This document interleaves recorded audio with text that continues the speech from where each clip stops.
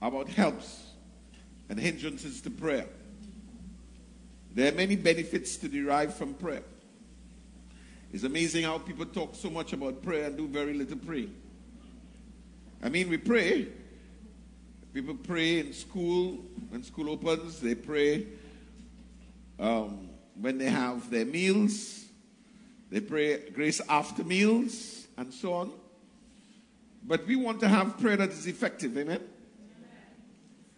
And I want to encourage you about that because there are many benefits of prayer. There's much to gain in learning to pray effectively. First of all, prayer averts temptation. Jesus says in Matthew 26:41, he says, watch and pray, go ahead, that you enter not into temptation. The spirit indeed is willing, but the flesh is weak. And I'm sure there are many times that we could think in our own lives where in our minds, in our hearts, in our spirits, we wanted to do what is right, but then in our flesh we couldn't find the will and the power to do it. We wanted to avert what is wrong, but in our flesh we couldn't find the will and the power to do it. Jesus says we have to pray so that we don't enter into that temptation. And the temptation is not only the temptation based on the drawing away of our own lust, but also the trials of life that cause us to lose faith and to lose hope. So prayer averts temptation. Jesus teaching his disciples to pray in Matthew 6:13, he taught them to pray, lead us not into temptation, but deliver us from the evil one. So you can avoid yourself a lot of stress and a lot of struggle by praying in advance of the potential stress and struggle. You don't have to wait until you are in a situation to pray. You don't have to wait until you reach a challenge to pray, because Jesus is teaching us that prayer can avert the temptation. Prayer can prevent the trial. So when we understand the importance of something, it should give us, we should be stimulated to use it. When you don't know the use of something, you minimize it. I remember once we gave a birthday gift here, and it was a pen, a ballpoint pen, that had a stylus, and it also had a torchlight. And many people didn't know what this was for, and they just kept it. And therefore, it was underutilized. And if you go home now and you find it, you might find that the ink is dry and you can't even use the pen. And maybe the battery is corroded and you can't even use the torchlight. We gave another gift that was something to hold your phone so that your phone could be charged. And you could just hang it up on the wall and rest it. And again, some people didn't know what this little flip-flop thing is for. So I'm not just going to tell you, look, we have prayer meeting this evening. And yes, I am going to tell you, let's come together and gather as Open Bible people at San Fernando and pray. I'm going to tell you that. I'm going to also tell you that on the Diwali holiday, I hope it's the Diwali holiday, but the 28th of October, I know that the cabinet declared the 27th as the Diwali holiday. I didn't hear anything about the Monday, but I'm assuming that the tradition of any time a holiday falls on a Sunday, that the Monday is a public holiday. I didn't see that notice officially sent out. It was? Or I saw a notice from the Prime Minister's office that said the Diwali is the 27th of October. I didn't see saying that Monday is a holiday. But let's assume that Monday is a holiday. We want to spend a day of prayer and fasting. Come together from 9 to 3 at least. And let's put aside the roti for that day. Put aside the river lime. Put aside the beach lime. And let's come together and pray. Prayer is very important. You need to take time to pray to avert temptations. You do not know what is lurking ahead. You do not know what plots the enemy have for you in your life. I don't want to leave home without praying, because I don't know if I hit that highway or I hit that road, what is to be setting me. Even if I come to the office here, what is besetting me? I remember very early in my ministry here, and Sister Bino will remember, I think it was in the December of 2011. I was coming to a normal Tuesday morning service, and I was in traffic, minding my own business, in traffic, at pause, at a standstill, right there on High Street, a two-way traffic. No major road, no minor road, nobody transported. And just like that, a pickup hit me at the side, bam. A pickup coming this way hit me, so bam. right at the side of the driver's door. I think I had to call you and you had to take the service or something. You was retired already? So what you was doing here? Anyway. Yes, but you probably was during anyway, whatever it was. But there was no way that I could have anticipated that accident. You know, you think you get an accident on the highway or you break a major road or something. And I really saw this car coming and it's swinging and coming at a speed. But I never imagined, and in any case, even if I did imagine, there was nothing I could do because I'm in a standstill in traffic and you get in an accident. Could you imagine that? So you don't know what is lurking. Who knows, the devil probably wanted to stop me from being the pastor of this church. And probably he's still trying. So we have to pray to avert temptation, to avoid the trouble. And sometimes we forget and we become so presumptuous that we feel we can handle business because everything going smooth. So we need to pray lest we enter into temptation. And we need to pray, Lord, don't lead us in that place where where we have to be delivered from evil. Prayer is also an alternative to fainting. In Luke 18:1, Jesus says, men ought to do what? Always pray. Not sometimes, not when it's convenient. But you need to pray always and not to faint. And this parable, this passage of scripture, Luke 18, he gives the story of the parable of a persistent woman and an unrighteous judge. And he talks about how she beseeches this unrighteous judge. And because of her persistence behind this judge, this unrighteous judge gave her justice.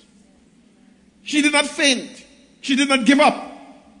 What does fainting mean? Fainting doesn't just mean to collapse and lose your consciousness.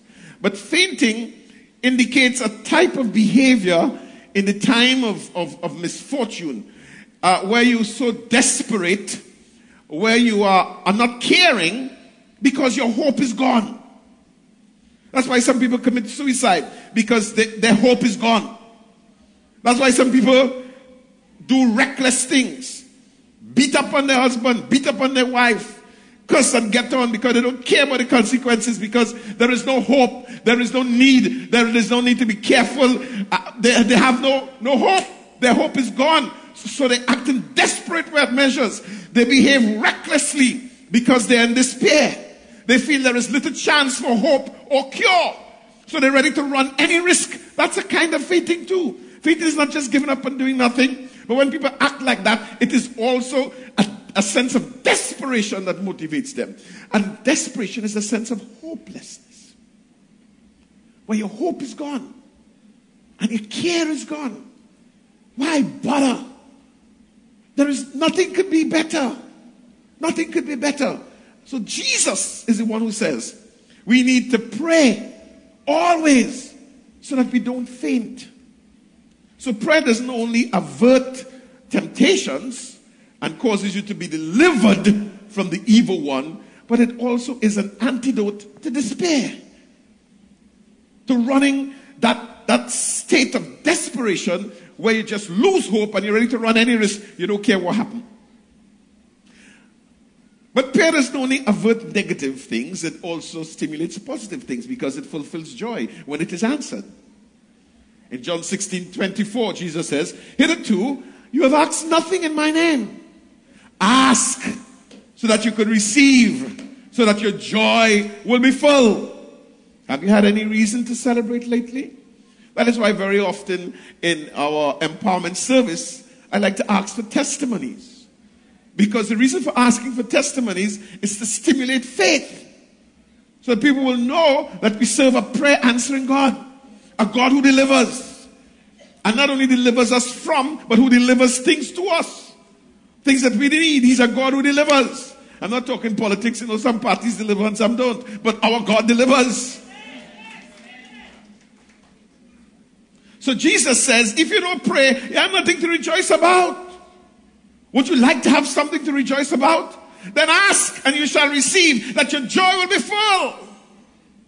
The kingdom of God is not being down sorry and unhappy and saying you can't do this and you can't do that. The kingdom of God is righteousness, peace, and joy in the Holy Ghost. And when you have your prayers answered, you have joy, fullness of joy. So prayer fulfills joy when it's answered. Prayer also causes healing. There is a lot of sickness. We prayed for sickness on Friday. But not only physical sickness, there's mental sickness, psychological sickness. There is a lot of ill health in our society and even in our church. In James chapter 5, verse 14 to 15, the Apostle Paul says, is any sick among you? Is any sick here among us? Let him call the elders of the church and let them pray over him, anointing him with oil in the name of the Lord. And verse 15 says, and the prayer of faith shall heal the sick. Now, oil in Scripture stands for a number of things. Oil is a symbol of the Holy Spirit. It's a symbol of the anointing. It was used by the prophets when they were anointing people to be kings, when they were anointing people to be priests, when they were anointing people to be prophets. So it's a symbol of the Holy Spirit. But when Jesus talked about the guy who was on the road to where he was going, he had so much people going all about the place. But this guy was ambushed. Jericho. He was going on a road. And he was ambushed. Right? And, sorry? Everybody calling all the names in the Bible. And then a good Samaritan came. And what the Samaritan did to his wounds? He poured in oil and he poured in wine. Right? So there was alcohol and there was oil. That was the application of medicine. That was used for medicinal purposes. The alcohol was like an antiseptic and the oil was like a soothing balm. So when we talk about praying for the sick, we're not talking about abandoning medical science. As a matter of fact, when Hezekiah was sick unto death, the Lord sent the prophet and he says, put your house in order, you're going to die.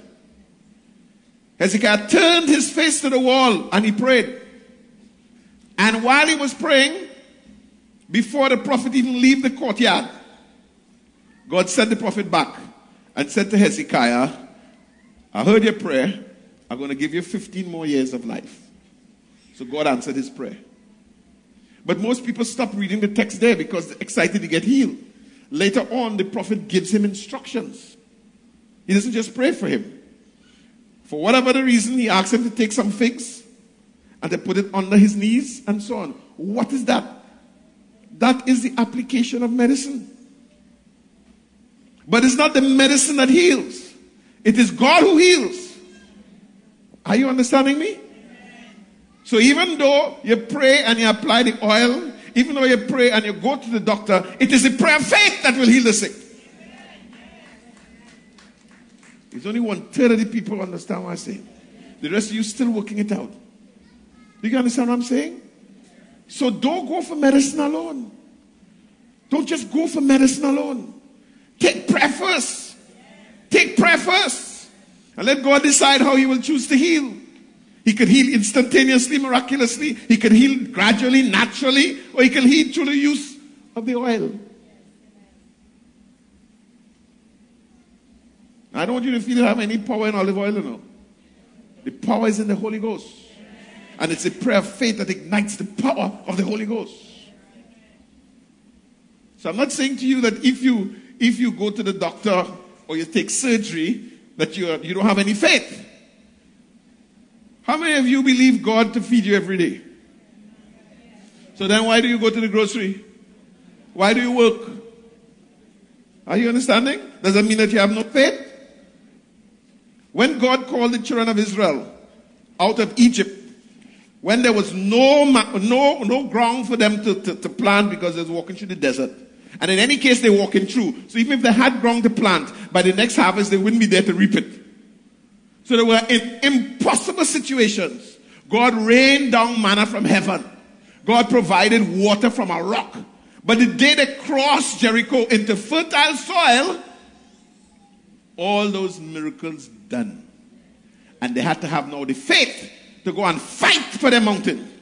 Because the land was inhabited by foreigners. They had to go and plant.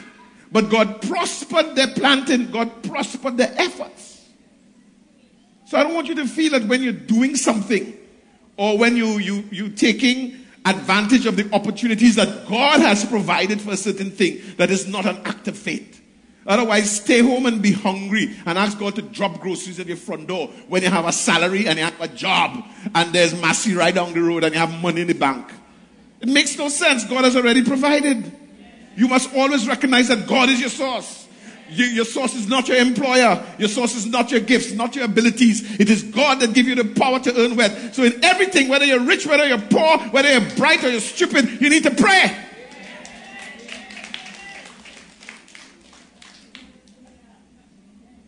So if any sick among you, let him call the elders, and you must call. Don't stay and complain.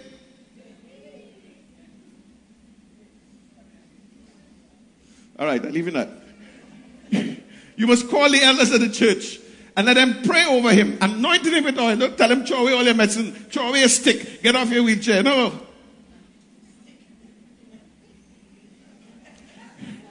But I want you to understand that in spite of all of that, is a prayer of faith that heals. It's a prayer of faith that heals. That's where the healing is. The healing is in the power of God.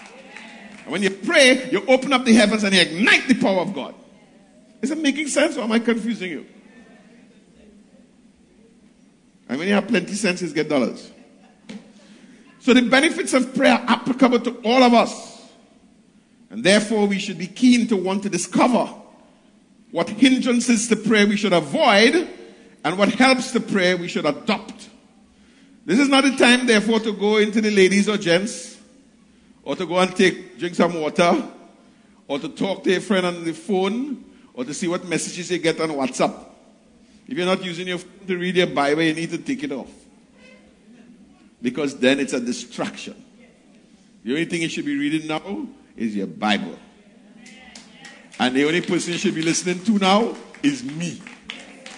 Otherwise, you should not be here. You're wasting your time. And you're wasting my time too.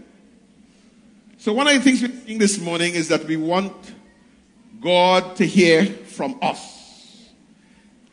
And I'm going to take you to some snippets in James chapter 4, verse 1 to 10. When you go home, you should read it. But one of the things that help prayer? One of the things that help prayer is prayer. In James chapter 4, verse 1 to 10, it says, "From whence comes wars and fightings among you? Come they not hence even of your lust, that you war in your members? You lust and you have not. You kill and you desire to have, and you cannot obtain. You fight and you war, yet you have not, because you ask not. You ask and receive not, because you ask amiss, that you may consume it upon your lust. You adulterers and adulteresses, know you not that the friendship of the world is enmity with God? Whosoever therefore will be a friend of the world is an enemy of God." Do you think that the scripture said in vain, "The spirit that dwelleth in us lusteth to envy"? But he giveth more grace. Wherefore he said, "God resisteth the proud, but giveth grace unto the humble." Submit yourselves therefore to God. Resist the devil and he will flee from you. Draw nigh to God and he will draw nigh to you. Cleanse your hands, you sinners, and purify your hearts, ye double-minded. Be afflicted and mourn. Weep. Let your laughter be turned to mourning and your joy to heaviness. Humble yourselves in the sight of the Lord, and he shall lift you up. So the first point in that, in terms of helps to pray, is that we must pray. Look at verse 2. Verse 2 says, "You lust and you have not. You kill and you desire to have and you cannot obtain. You fight and war, yet you have not because you ask not." You have not because you ask not. You have not because you ask not. You have not because you ask not. We desire, we lust, we fight, and yet we can't obtain. How long are you going to keep fighting and beating up yourself? We ask not. So prayerlessness and spiritual indifference is the biggest hindrance to prayer. The less you pray is the less you are able to pray. The better you pray is the better you will get at it. And some have tried everything in the natural but to no avail. Remember, 2 Corinthians 10:4 tells us that the weapons of our warfare are not carnal. The weapons of our warfare are only mighty through God. And sometimes we are losing our battles because we are fighting with our own carnal physical weapons. In Psalm 3:4, the psalmist says, I cried. Who cried? I cried. Not pastor, pray for me. I cried unto the Lord with my own voice. You know, some people they say stand to your feet, and I always wonder whose feet can I stand on besides mine? You know, I can cry for you, but I can't stand for you. You understand up on your own feet, but that's another thing. But he says, I cried with my own voice. I opened my mouth and I cried with my own voice. And guess what? The Lord heard me. The Lord heard me. Me, a sinner. Me, a backslider. Me, a wandering soul. Because I cried unto him and he heard me way out of his holy heavens. So, many of us are busy eliciting prayers of others and not praying ourselves. How can God hear you if you do not cry? How can God answer you if you never ask a question? You receive not because you ask not. Ask that you may receive, that your joy may be full. James 4:8 says, draw nigh to God and God will draw nigh to you. You need to take that step. You need to take that initiative. God is waiting for you to come. Jesus says, come unto me, all you labor and are heavy laden, and I will give you rest. But you must come. So if we want help in prayer, then pray. You're not going to get help in prayer by reading about prayer, by asking people to pray and talking about prayer. You're going to get strong when you build muscles through exercise.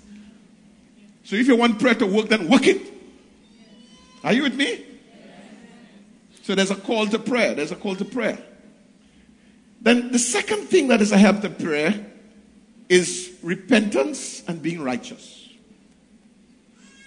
Verse 8, second major hindrance to prayer is sin. And sin occurs in two ways. First of all, sin occurs in disbelief. Hebrews 11:6 says, without faith, it's impossible to please him. Because those who come to God must first of all believe that God exists, but they must also believe that God rewards those who diligently seek him. If I don't believe that God will reward my diligent seeking of him, then I wouldn't bother to seek him. Are you understanding? So I have to believe that if I diligently seek God, he will reward me. So disbelief is a sin that hinders your prayer life. In John 16:9, the Bible says that the Holy Spirit will convict us of sin, of righteousness, and of judgment. Of sin because you do not believe in me. So not believing in Jesus is a sin. As a matter of fact, that's the only sin that will send you to hell. Because all other sins can be forgiven if you repent. But if you don't believe in him, you'll never repent. So the reason why you go to hell is not because you're killing, you commit adultery, and you're fornicating. It's because you don't believe in him. Because as many as believe in him, to them he gave power to become the sons of God, even to them that will believe on his name. As many as receive him, even to them that believe on his name. So, disbelief is sin, and it hinders our prayer life. Mark chapter 11, verse 22 to 24. Jesus answering said unto them, have faith in God. Jesus is saying, have faith in God. For verily I say unto you, that whosoever shall say to this mountain, be thou removed and be thou cast into the sea, and shall not doubt in his heart, but shall believe. Have faith in God, shall not doubt in his heart, but shall believe that these things which he said shall come to pass, he shall have whatsoever he said. Therefore I say unto you, that what things soever you desire, when you pray, believe. Don't believe after you receive it, believe it when you pray. And you shall receive them, and you shall have them. So have faith in God. Do not doubt in your heart. Believe. When you pray, believe. James chapter 1, verse 6 to 8. But let him ask in faith. That's what he's saying. Not wavering. For he that wavereth is like a heave of the sea, driven by the wind and tossed. For let not that man think he shall receive anything from the Lord. A double-minded man is unstable in all his ways. So that's why in James chapter 4 verse 8, he says, purify your hearts from double-mindedness. Purify your hearts from a vacillating faith, where you don't unequivocally believe in God. Disbelief is sin. And disbelief leads to disobedience. Adam and Eve in the garden, the devil came to him and he said, did God really say? Did God really say? They begin to doubt God's word, begin to question God's word. God don't want you to be like him. God has an agenda. He don't want you to be like him. God don't want you to know the difference between good and evil. God don't want you to be like him. How God don't want you to be like him when he created you in his image and likeness? That's a lie. He wants you to be like him. He created you to function like him and to reflect his image and likeness. But the devil comes and says, the reason why God said don't eat that thing is because he don't want you to be like him. You begin to doubt God's word. You begin to doubt the integrity of God's word. And of course, that doubt was further complicated by the lust of the flesh, the lust of the eyes, and the pride of life. It opened the door. And the end result was disobedience. When your mother tell you late in the night, don't eat no green mango, your belly will hurt. And you still went and eat it. It's because you didn't believe if you eat it, your belly would hurt. Because if you had believed, you will obey. And then the fact that you eat it and it didn't hurt you, do it again. Yes or no? So, disobedience is a result of disbelief. Why do you think people just drive their car and still use their cell phone and text? It's because they believe they could do it and get away. They believe it's safe for them to do it. Let somebody else who's driving them do it. They will say, put on your phone. But if they're doing it, they feel it's safe. So disbelief leads to disobedience. Because of their sin, they hid from the presence of God when previously they walked and they talked with God. So sin hinders our rapport with God. In Psalm 66 verse 18, the psalmist says, if I regard iniquity in my heart, the Lord not going to hear me. So once you harbor sin and you harbor lust in your heart, it hinders your prayer life. Psalm 1, 28 to 29. Then shall they call upon me, but I will not answer. They will seek me early, but they shall not find me. For that they hated knowledge, they reject the word of God, and they didn't choose the fear of the Lord. So you see how disobedience hinders your prayer life. In Proverbs 28:9, it says quite clearly that he that turneth away his ear from hearing the law, even his prayer shall be an abomination. So if you turn off from God, why should God be tuned into you? Your very prayer is an abomination. 1 John 1:19 says, if we confess our sins, he's faithful and just to forgive us of our sins and to cleanse us from all unrighteousness. So if you're in that state of disobedience, your first prayer must be a prayer of repentance. So you need to repent. Repent and be righteous. Repent and be righteous. 2 Chronicles 7:14, if my people, which are called by my name, shall humble themselves and pray and seek my face and turn from their wicked ways, then I will hear from heaven and I will forgive their sin and heal their land. So let us be people of prayer, and let us be people who will repent and be righteous. Now, I want to say something again that I told you before. When we talk about confess your sin, it's not just admitting that you have sinned. It's agreeing with God that you're wrong. You could say that you did something, but you could feel justified in what you've done. That is not repentance. That is not confession. It's when you admit that, yes, I was wrong to do so and so. I was wrong to do that. God, you are right. I am wrong. It's then you begin to confess, and then God forgives you. Just saying, I did it, and you don't care, and you do it again, that's nothing. Don't feel that you're forgiven at all. Do you understand that? So repent and be righteous if you want your prayer to be effective. Now, the third thing is you must abide in Christ and in his word. 1 John 2:15 to 17 says, love not the world, neither the things that are in the world. If any man love the world, the love of the Father is not in him. For all that is in the world, the lust of the flesh, the lust of the eyes, and the pride of life, is not of the Father, but is of the world. The world passes away and its lust thereof, but he who does the will of God abides forever. That's what 1 John 2:15 to 17 says.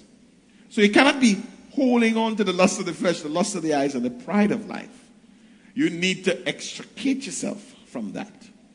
Romans 12:1-2, the Apostle Paul says, I beseech you therefore, brethren, by the mercies of God, that you present your bodies a living sacrifice, holy and acceptable unto God, which is your reasonable service. And don't be conformed to this world. Don't let this world squeeze you into its mold with the lust of the flesh, the lust of the eyes, and the pride of life. Rather be transformed by renewing your mind, renewing the very bend of your thinking, so that you can prove what is that good, acceptable, and perfect will of God. In John 15:7, Jesus says, if you abide in me and my words abide in you, then you can ask for what you want and it shall be done. Because the word of God abides in you. The will of God is expressed in his word. And if you pray according to his word, then you will be praying according to his will. And therefore it must happen because this is what he wants. So you have to let the word of God abide in you. So don't just pray. That's inspiration. You need to read the word to get revelation. And the inspiration and the revelation comes together so that the prayer is potent. It's in accordance with the word. In 1 John 3:22, he says, whatsoever you ask, we receive of him. Why? Because we keep his commandments. And we do the things that are pleasing in his sight. So the word of God must abide in you. Not in your memory, not just to write down, but abide in your heart. Abide in your heart. 1 John 5:14 says, and this is the confidence that we have in him, that if we ask anything according to his will, he will hear us.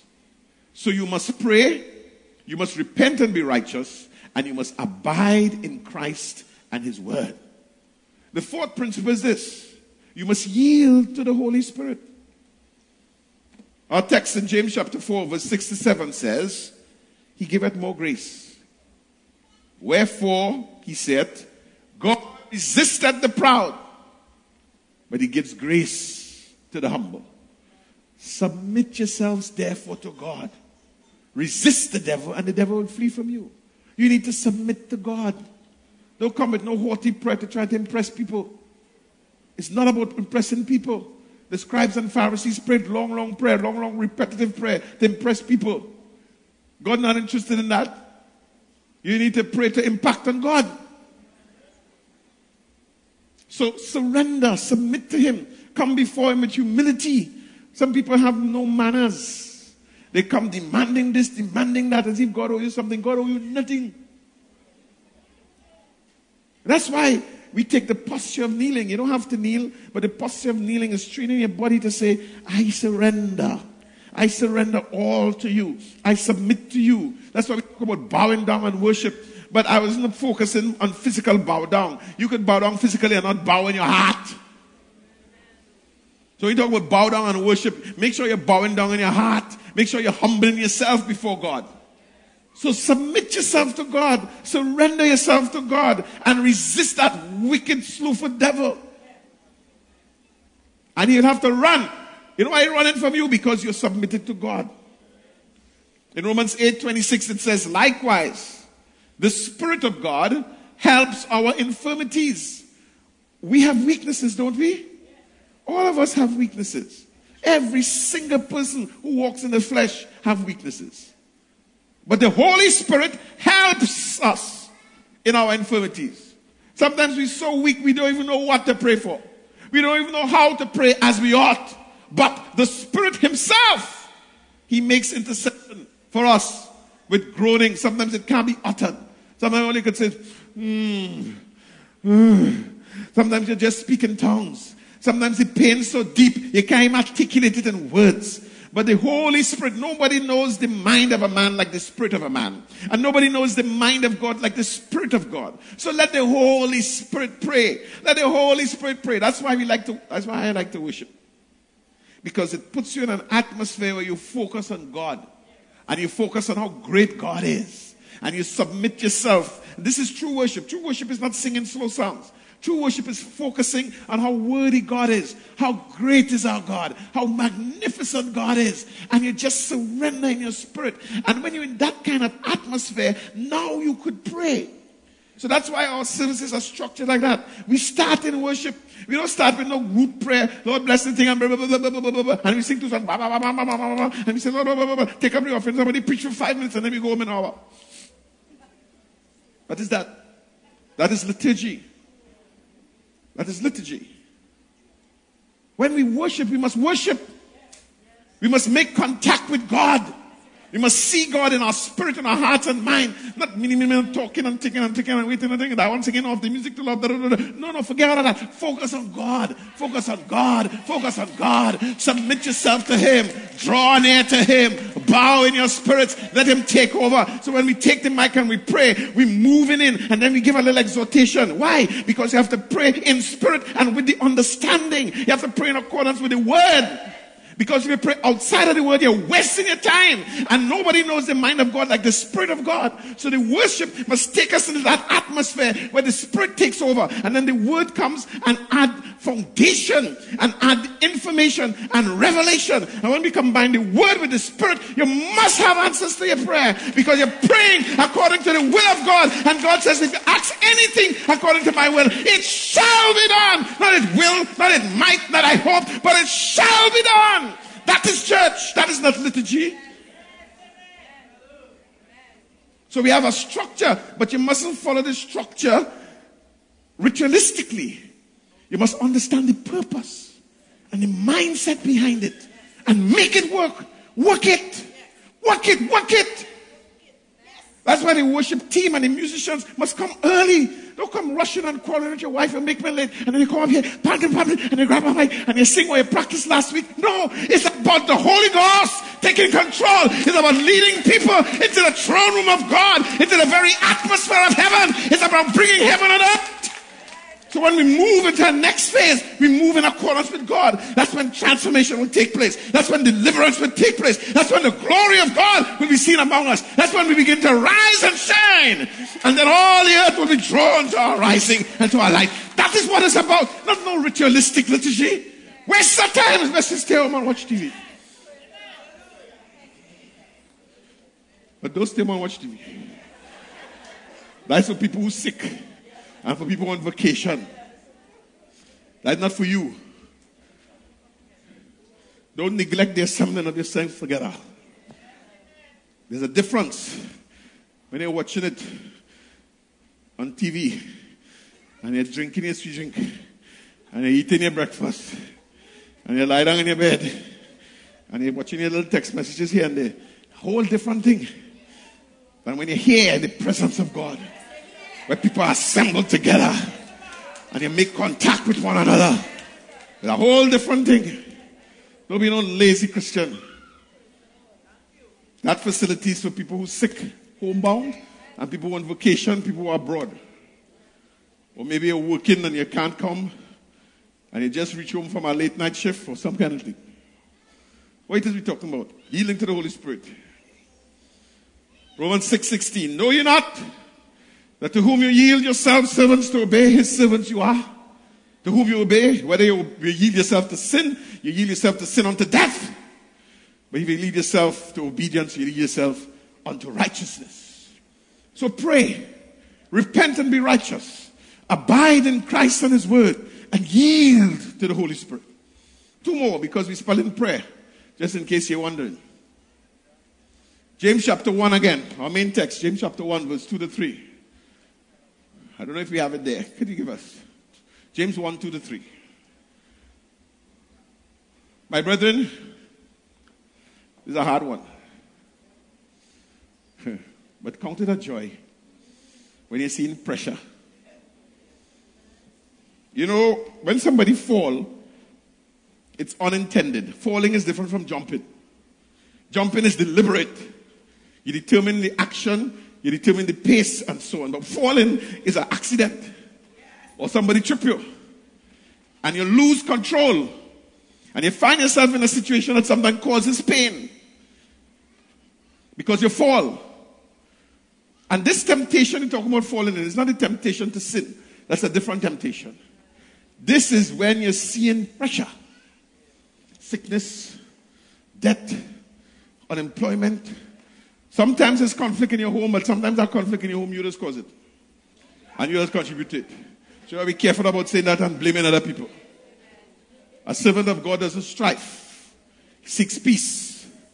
Right? But sometimes some situations, there's just come on here and you don't know what it is going on here. What did I do? What did I do?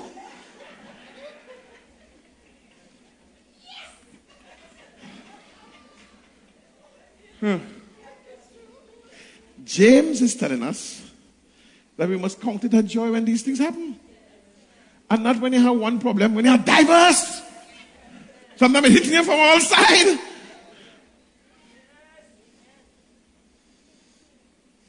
That this one had. So I had to go a little slow. Because I'm still embracing it, to tell you the truth. Let me be honest with you. I know it's the word of God, but this one not really close. This one right here, so I'm still trying to eat it. You know when your mother gives you things to eat, sometimes you put away the broccoli and you want to eat that and that. She say, eat all of it. Well, Lord is saying, eat all of it right now. This right now is a piece of broccoli on the plate. But we have to eat it. Because it's good for you. Count it a joy. Why? How can I possibly count it a joy? I count it a joy because I know something that the circumstances are not telling me. I count it a joy because I know something that the situation is not telling me. I'm not only to look at the negative side of it, but I'm to look at the fact that I know that when my faith is tried, it works patience. What is patience? Patience is not sitting idly by, twiddling your thumbs, waiting for something to happen. The word patience here means perseverance, stick-to-itiveness, a character of endurance, where things could hit me from all sides, but it will hit me, it won't break me. It may knock me down, but it will never knock me out. Because even though I fall, I will rise again. I know something. You see, right now, in the first few chapters, I might be going through some stress. But even though I'm going through some stress here, I know how the story ends. I have read the last page. And the last page says God will give me the victory. The last page says that Satan is a defeated foe. The last page says that God will get the glory in this. So I am going through it because I know what I'm going to. I'm going through the valley of the shadow of death because I'm going to a high place that the Lord is preparing me. I'm going through these troubled waters because I know He's going to lead me beside still waters. I'm going through this because I know my present dilemma is not my destiny. So I endure hardship because of what I know.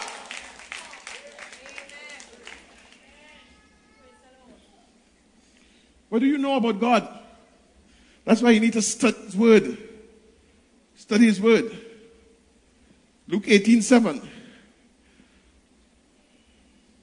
right, Luke 18:5-7. This same widow that we talked about earlier. You know why the unrighteous judge gave her justice? Because she troubled him. He said, I will avenge her because she only continually coming and wearying me. That's what the unrighteous judge says in verse 5. Verse 7, Jesus says, and shall not God avenge His own elect? Even an unrighteous judge could do it for a little widow who have no power, no authority, because of her perseverance, because of her stick-to-itiveness, because of her bulldog faith. You know when a bulldog bites you, you don't let you go? Because of her bulldog faith, God, would He not avenge His own elect, which cry day and night unto Him? Though He bear along with them, He will still avenge. In Psalm 27:13-14, in Psalm 27, I love this passage. The psalmist talks about diverse temptations. He talks about fears. He talks about trouble. He talks about broken relationships. Mother and father forsake me. Sometimes your closest relationship, your blood, your immediate family turn against you. The psalmist talked about that. He talks about people lying on you, slandering, making disrepute about your name and so on in public. He talks about evil, though a host encamp against me. Sometimes it's spiritual warfare. He says, you know what? I would have fainted. I would have given up hope. But you know what kept me? I choose to believe to see the goodness of the Lord right here in the land of living. I'm not giving up and I'm not moving. Right here, and I'm moving. I'm not giving up. Right. You want to push me off? You want to push me off? I stay right here because I will believe to see the goodness of the Lord right here. Not to wait till I'm dead and done. Right here, I believe in spite of the trouble, in spite of the fears, in spite of the adversity, in spite of the slander, in spite of the enmity, I choose to believe to see the goodness of the Lord right here in the land of the living. And that's why I don't faint. That's why I don't fear. That's why I persevere, because of what I believe. So this thing about prayer is not to open no book and read no stupidness. These are the things that make prayer powerful. This is not no exercise talking to the wind of God. Why don't I shut up? What I want to pray too long. I want to pray short. He pray good.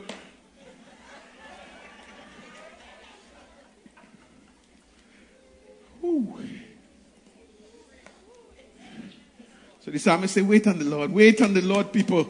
Wait on the Lord. That's why come all day and pray. Come all night and pray. Come for when we have prayer mountain and pray. Come early in the morning and pray. Wait on the Lord. Wait on the Lord. Wait, I say. Take your time. Don't be too rush. Get up early in the morning and wait on the Lord. Wait, I say, on the Lord. And you know what will happen? You'll have strength in your heart. Isaiah 40, 29 to 31. Anybody faint-hearted today? God gives power to the faint. Anybody feel that you have no strength and no might? God increases your strength. Some of you depend upon your strength, your physical strength. You're young and you're strong and you can do what you want. But even the youth shall faint and be weary. Even the young shall utterly fall. But, everybody say but. They that wait upon the Lord will get new strength. You get so much strength that you will walk and not be weary. You get so much strength you'll walk and not faint. You get so much strength that you will not only walk, you will run and not be weary. I just make two step here and two illustration and I'm panting. But when you wait on the Lord, like the old Archbishop, when you wait on the Lord, you will run and not be weary. As a matter of fact, you'll have so much strength that you'll not only walk and run, but you will mount up with wings as eagles and soar above the tempests of your life. Wait, I say, on the Lord. Do not faint. Do not faint.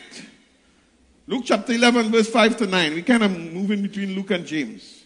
He said unto them, which of you shall have a friend, and shall not go unto him at midnight, and say unto him, friend, let me 3 loaves of bread.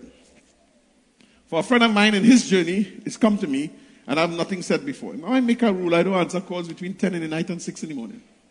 You need to give me some time to sleep and be with my wife. If you keep calling me, I'll take off my phone. Call me in the day. Right?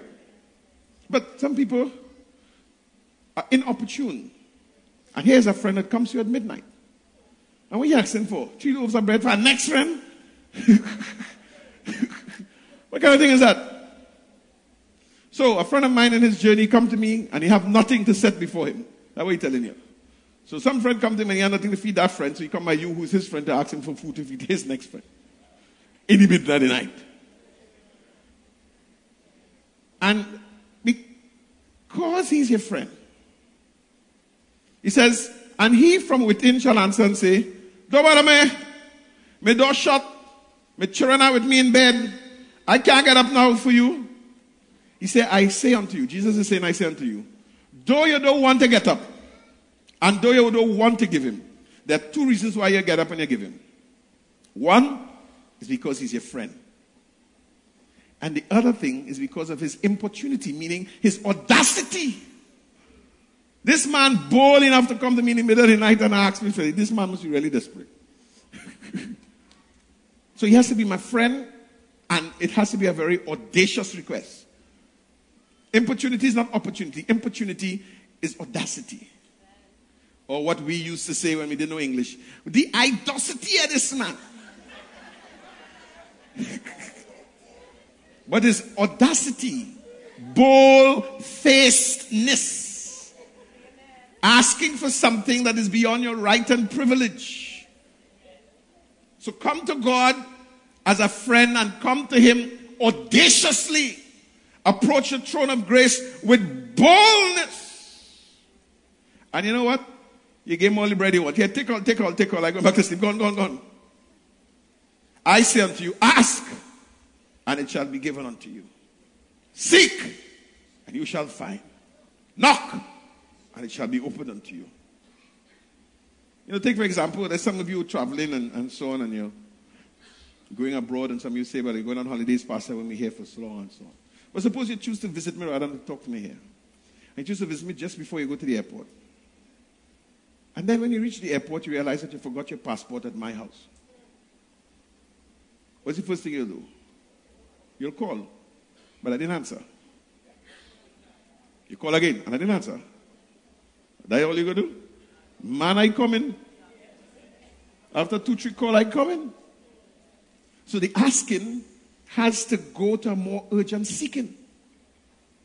When they come, you see the door lock, and you see a little light flickering so in a room like somebody watching TV.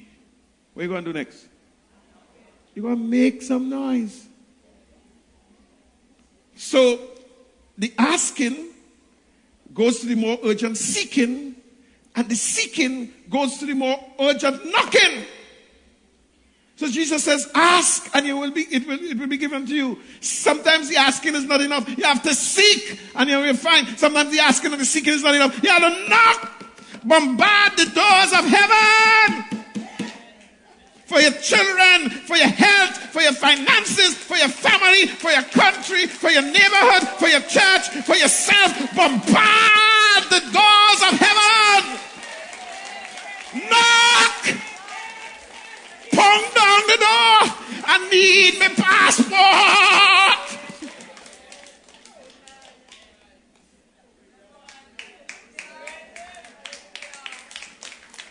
That Jesus teaching us to pray. How many we just pray for? Jesus, make a man look about it. When you get up and you're gone and then you don't know why nothing happened. You have to be intense in prayer. You have to be perseverant in prayer. You have to be deliberate in prayer. You're going for it. You're going for it. You see that child ain't going to hell. Not on my watch. I'm going for it. I'm going for it. I'm going for it. I'm going for it. I'm going for it. I'm going for it. I'm going for it. I'm going for it. I'm going for it. I'm going for it until I get it. I'm going for it. Don't hold back. Don't hold back. I'm going for it.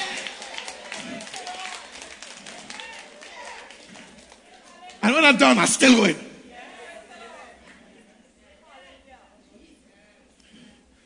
When you start to get this, then you start to get pray. Then you really pray. All the kind of mamsy-pamsy thing, reading all kind of book and thing. No passion, no heart, no sincerity, no intensity. You think the devil respect that? He's never glad when you're just religious. Woo. So you need to endure. You need to persevere. You might be beaten, but you mustn't be beaten down. You might be knocked about, but you mustn't be knocked out. Because you're going to persevere with a bulldog faith. You're going to tie a knot when you reach the end of your rope. Tie a knot and hang on again. God is coming through for you. He's coming through for you. He's coming through for you. He's going to answer. He's going to hear. He's going to hear your cry. He's going to answer. Bombard the doors of heaven.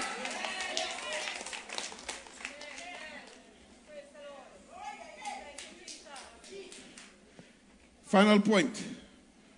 You have to reconcile. This is not hard for me, but this is a broccoli for some other people. Mark chapter 11, verse 25 to 26. And when you stand praying, forgive. Not after you pray. Not after the service is over. Not when it's convenient. Not if the person come and tell you, sorry. It is right there when you're praying, you have to forgive. This is Jesus talking. You notice when I preach and I quote Jesus, plenty. Because I want to stay very close to the accuracy of the word. I want to just repeat false prophecies. That's what happened in the Old Testament. They borrowed and they stole ideas from one another. And they propagated false prophecies. and false interpretations. And that's why the nation of Israel was plunged into spiritual darkness when they couldn't hear from God again. I don't want to be guilty of that. I have a responsibility as pastor of this church during my tenure to rightly divide the word of truth. I have to be very careful of the source of food. I can't feed you with plastic cabbage. Or even good food that is infested with all sorts of chemicals that will kill you and get cancer. I have to be very responsible to give you the pure, unadulterated word of God. So that when you eat, you will be healthy. Sometimes you mightn't like it, but as a father, I say, eat it. It's good for you. And you're not leaving here until you clean your plate. So we have one little piece again before you clean your plate. Don't watch time now. When you're by the beach, you doesn't watch time. When you're live with your friends, you doesn't watch time. You're in the presence of God and you're being fed good food. Don't watch time now. It's amazing how much time you just waste doing nothing. It's a matter of priority. Where we reach? Mark 11:25. When you pray, yes, eat all your food. I like you there. Eat all your food. My mother trained me well, you know. That's why my wife had no problem with me. Whatever she cook, I'll eat. See, she just make it easy. She just cook good. She know how to present it. So I hope I'm presenting it in a way that is palatable. So if you have aught against any, that means you're holding something in your craw. Somebody offend you and you're holding it in your craw. So you have aught against any. You love everybody, you know. We see that brother hurt me. Your Father which is in heaven, if you have aught against any, that your Father also is in heaven, may forgive you your sins. So in other words, you need to forgive if you have aught against another, so that God will forgive you. If you don't release that person, don't expect God to release you. But if you do not forgive, neither will your Father, which is in heaven, forgive your trespasses. So you are asking God for something that you're not prepared to give somebody else? Don't you know that you have aught against God? Have you checked your history? Have you checked your storyline from birth till now? You really feel God owe you something? You know what you deserve? You know what we deserve? Hellfire. For the way that we have treated God's grace. And we're begging God for forgiveness. And then somebody offend you, and you're not even willing to consider forgiveness. You're not even willing to consider releasing them. I don't care what they say, I don't care what they do, I'm not going to let go and I'm not going to forget. And then you're asking God to throw your sins in the sea of forgetfulness. Luke 11:4. Jesus teaching them to pray. Forgive us our sins, for we also forgive everyone that is indebted to us. And lead us not in temptation, but deliver us from evil. So you're asking God to forgive you as you forgive others. So if you don't forgive others, then you're asking God not to forgive you. I know you're intelligent people and you pretty well understand what I'm saying. Some of you looking for an argument to rebut. But it will be very strange to hear what that argument is. I find it is very clear as day. In Scripture, I find no other way of interpreting this. Matthew chapter 5, verse 23 to 24. Therefore, if you bring your gift to the altar, and your gift is even your worship, your gift is your service, your gift is your money, you bring your gift to the altar, and while you're there, you remember now that is your brother who ought against you. You remember is you who got your brother vexed. And it's your brother who holding you in his court. And you know you offend somebody. Jesus is saying, leave your gift right there. Don't bring it. You put on your uniform to come and usher, but you know you offend somebody. Don't turn around and don't shake their hand when they walk through the door. It's best you go back home and take off your uniform. You come to lead worship, you come to play an instrument, you come to preach. You come to do the multimedia. All of that is your gifts. that you're bringing to the Lord. Don't feel that because you're not on stage, you're not bringing your gift. This is a very serious thing. We're talking about prayer. And we want to know why it is we praying, have prayer meeting, praying, and nothing happening. I'm telling you now. Based on the word of God. What are the hindrances and helps to prayer? It's up to us now to eat our broccoli and digest it. So he said, before you come here and you beat your drums and you play your instrument, go and reconcile to your brother. And then come and offer your gift. Very serious. Our human relationships impact our relationship with God. And our relationship with God should influence our relationship with others. The Apostle John says, if you walk in the light as he's in the light, you see I have a cross here. This is a symbol of Christianity. The vertical part is our relationship with God, and the horizontal part is our relationship with each other. So if you walk in the light as he's in the light, you're going to have fellowship with one another. And then the blood of Jesus, God's Son, will cleanse you from all unrighteousness. But if you're not walking in light as he's in the light, then your relationship with others will be like this. It'll be out of sync because your relationship with God is out of sync. So you can't say you're straight with God and you're not straight with your brothers. If you're so, then it means something else wrong. So before you bring a gift, go and reconcile to your brother and then come and offer your gift. That's why when people sinning and so on in the church and they have a conflict, I say, well, sin and ministry can't go together. But don't stop the ministry, stop the sin. You're only very quiet about that. You want them to stop both the ministry and the sin? Stop the ministry and then go back out in the world where they have no friends in church, everybody watching them like if they have some kind of leprosy. And then the friends say, come on, let me party, let me smoke a watty. And when we finish, we will drink a Guinness. And you there watching them, it's gone. No, yes, you might settle down and sit down for a little while, but you're still welcome because you're repenting. And we want to restore you.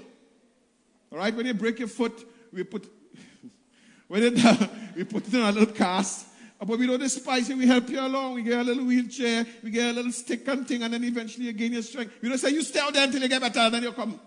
You may never get better. Don't let wounded soldiers die. Many people die because they're wounded by what we do, by what we fail to do, by how we react. And we continue to offer our gift. And we don't reconcile. We don't care for one another. How do we expect God to care for you when you don't care about his body? His body. We are his body. When we hurt each other, we hurt him because we are his body. When we despise each other, we despise him because we are his body. I wasn't here long, so I'm giving you all I have. But I reached the airport and I circled into land. 1 Peter 3:7. Husband and wife. Yes, are getting in your marriage business. Yes, are getting in your business home. You husbands, dwell with them according to knowledge. Give honor to your wife. So I see man in the house and I this and that. You must respect your wife. And don't tolerate no disrespect. And if you're in a relationship where nobody respects you, you need to stand up. Don't tolerate disrespect. That is not of God. If somebody doesn't respect you, that's a wrong relationship. Me tell you get divorced, I just tell you it's a wrong relationship. You have to decide how you'll deal with that. But we need to respect one another. So men must honor women as the weaker vessel. I was explaining this somewhere. Where we were? In Moruga. Was in Moruga Tuesday night. You didn't walk with my Bible. Weaker doesn't mean inferior. Don't get waxed. Don't get confused.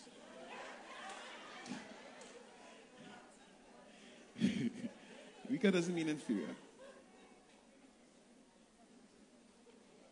A woman was made, Eve was made out of Adam's rib. So he was made from his side. Not from his head to dominate him, and not from his toe for him to trot upon her and mash her down. From his side. So I don't believe in saying behind every good man is a good woman.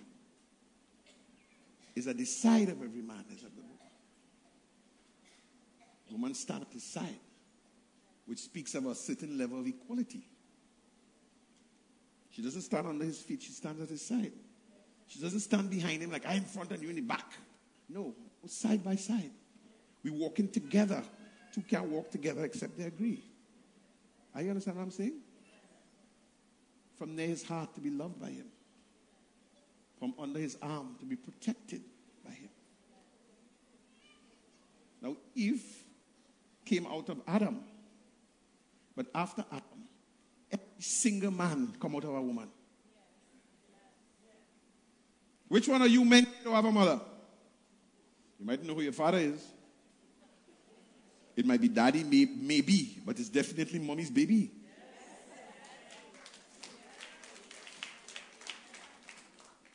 So a woman come out of man and man come out of woman. We need each other. I need you to survive and you need me. Actually, we're going to make 31 years on Tuesday.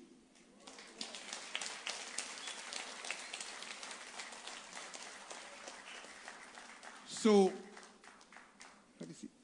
So, God says in Genesis chapter 1, verse 26, let us make man in our image and likeness, and let them have dominion.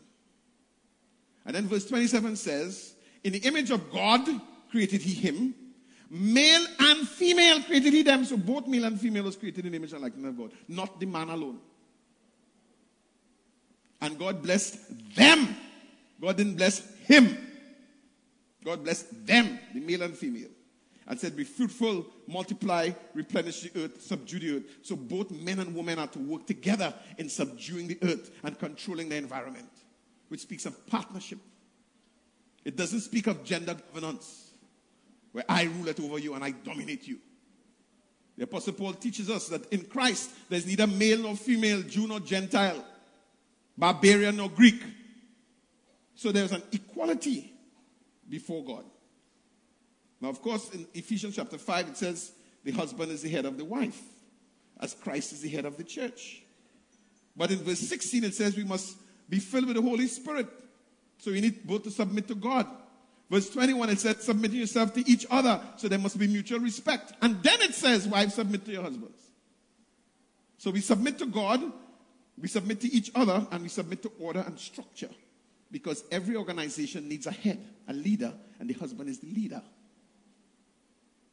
But he must be leader if Christ is his leader. And then you have that cover. So if I have a plastic glass here, and I have a crystal glass here, plastic cup and a crystal glass, because plastic can be glass, and there's an earthquake and both fall, which one will break? Crystal glass. But which one is more expensive?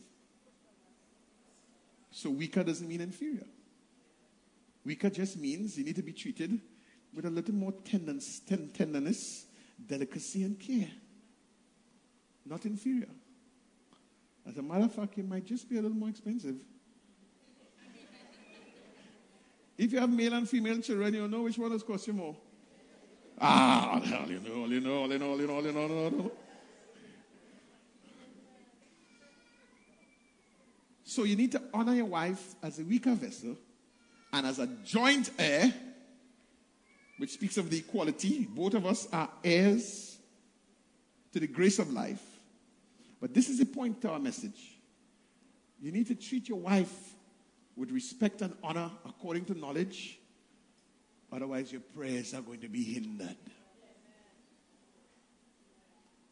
So you in church praying up a storm, and on Tuesday you're stamping and spitting and thing, and you're going home and you have no respect for your wife. You're treating like a dog. You're treating like a floor cut. And you think God impressed by your Tuesday performance? Or your Sunday morning performance, you're singing and you're playing and you're this and you're that, and you just cuss up your wife anyway.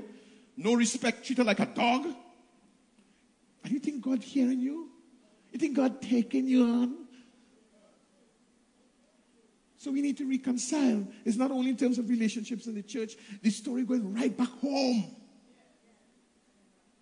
It reminds me of a church where a fellow was given communion.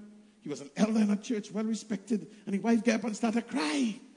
Loud in the church, brother so-and-so, you're beating me home and you're serving communion.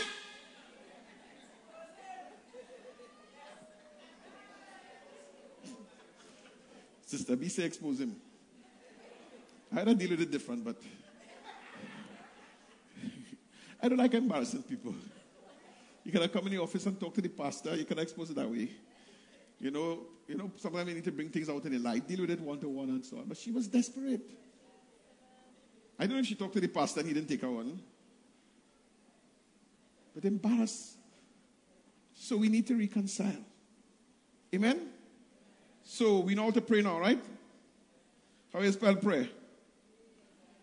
P, pray. R, repent and be righteous. A, abide in Christ and his word. Y, yield to the Holy Spirit. E, endure and persevere. And R, reconcile. Let's stand.